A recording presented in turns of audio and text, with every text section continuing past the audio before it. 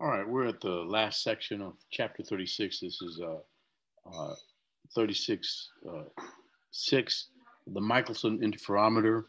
Um, let's dismiss this so it doesn't interfere. Um, I played with the Michelson interferometer when I was at St. Mary's University, taking physics at St. Mary's University. And basically, where you see M1, there was a tiny little high resolution knob that would adjust. It's like a micrometer. It was like a micrometer adjustment that several turns would just move it just slightly.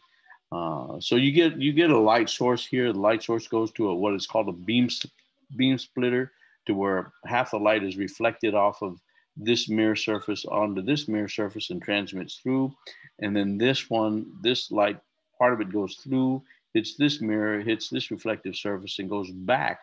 And depending on the distance of M1, uh, you'll get fringes, or you'll in some cases you'll get uh, light passing through, or with um, constructive interference, or you'll get darkness for destructive interference.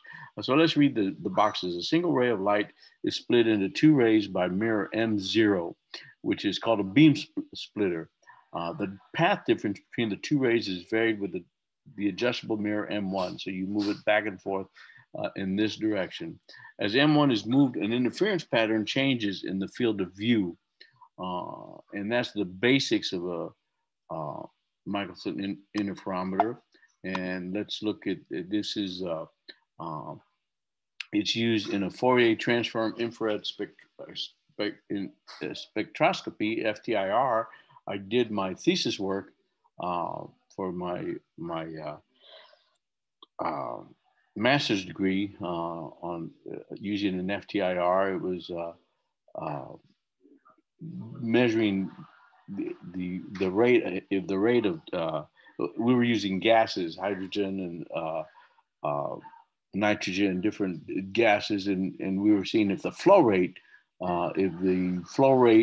changed the results, the resolution of the results. How, in other words, how fast could we flow the gas and still get results in our FTIR? And you get a result like this: the light measured by the detector. You get the mirror position, so you get this signal. But then you use a Fourier transform. Uh, this is equation is, I think it's 1714 back in your textbook, where we discuss Fourier transforms. The You don't have to memorize this. We're not going to use this on any test or quiz or anything, or not even homework. You can break down the different components that make up the transform, that make up the spectrum.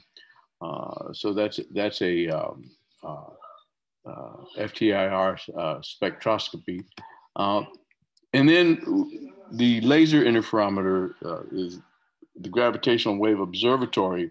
And this is one of the observatories. This is each of these branches is 4 kilometers. And I've got a little drawing that came out of the direct observation of gravitational waves educator's guide.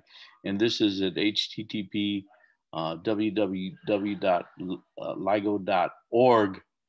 So if you're interested, you can go to ligo.org and get more information. But I'm just going to basically read the uh, the paragraph here, so you'll see how it's applied. LIGO consists of two perpendicular 4-kilometer arms, as depicted in Figure 10. A laser beam is fired into a beam splitter that sends half the light down one of these arms and half down the other. The mirrors then reflect the light back the way it came, and the beam splitter combines the two beams back into one, sending the combined beam to a detector.